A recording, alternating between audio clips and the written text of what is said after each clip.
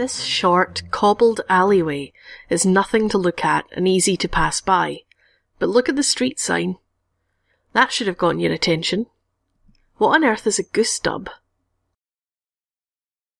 It's history time. The Provost of Glasgow in the 18th century, John Aird, had a mansion in the area and let his geese wander about the street. They would spend time in the puddles, the slang word for which was dubs. So the street name is Goose Puddles. One more thing.